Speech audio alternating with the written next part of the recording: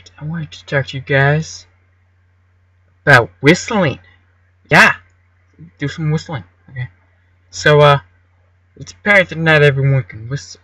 And so, I think my older brother, my older brother, he looked it up on the internet how to whistle. So apparently you got your two fingers, right? So you're supposed to stick them in your mouth, and then stick your tongue down over them, and then it's supposed to blow or something. Yeah. Okay. I'm not gonna do a toss again, because then it'll be messy.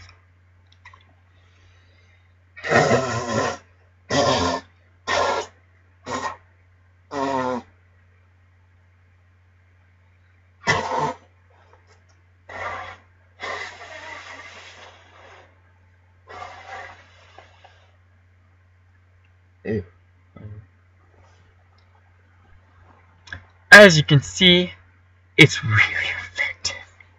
Or there's this way.